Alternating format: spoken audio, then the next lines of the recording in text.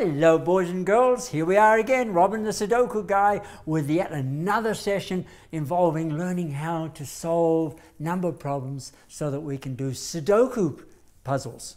Now, here we have 3 columns, and if you join these 3 columns up with together, it makes up 3 vertical blocks. That's what we call these, vertical blocks. Remember last time I talked about horizontal blocks? Now when it's vertical blocks, it means it goes from the top down to the bottom. Horizontal blocks go across the page, vertical blocks go down the page. And they are made up of 3 columns of 9. So we can do the same sort of thing as we did last time, where we can look at this and see what number is missing. Okay, let's see. 1, 2, 3. It's a 4 that's missing in here.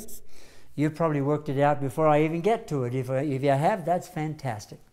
Here we go. 1, 2, 3, 4. It's a 5 missing there.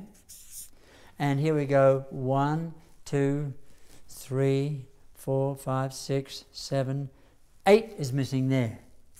Now the interesting thing is this, boys and girls, is that because we've solved these 3 columns, the same thing happens over here. Exactly the same things happen. So here we have, for example, we have 192. Here it's 192. Here we have 37, 378. Here we have a 3. Well, this will be an 8.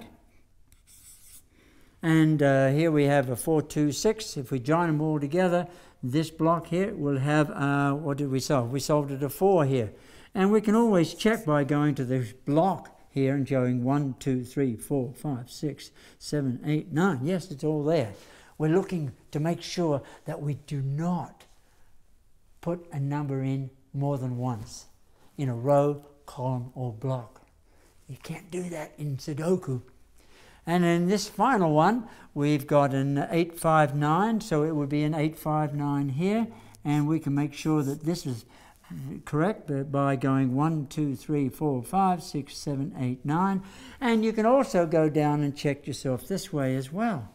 So there's more than one way to solve it when you start to get blocks in vertical blocks, or as we did last time, in horizontal blocks. So that's it for this session.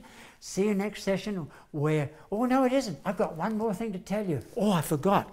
Gee whiz, this is so important. Here is what a real Sudoku puzzle looks like when it's completed. Here we have a completed puzzle. A Sudoku puzzle completed without a mistake. If I repeated a number somewhere in a row or a column or a block, it would not have worked out. So, if you look at this carefully, it's 9 rows, or as I said before, 9 columns, vertical, this is a horizontal block, here and here, there's a horizontal blocks, 3 of them. Here's vertical blocks. There's a vertical block, there's a vertical block, and there's a vertical block. And if you really study this, you may want to stop the video and check, but if you really study this, you will not find in any row a number that's there twice. If you look at every column, you will not find a number that is there twice. And in every block, you will not find a number that is there twice. And that's the goal, or that's the whole idea of solving a Sudoku puzzle, so that you finish the puzzle and it looks like this, no repeated numbers. So that's it for today's session. Next lesson, we go even further. So bye for now.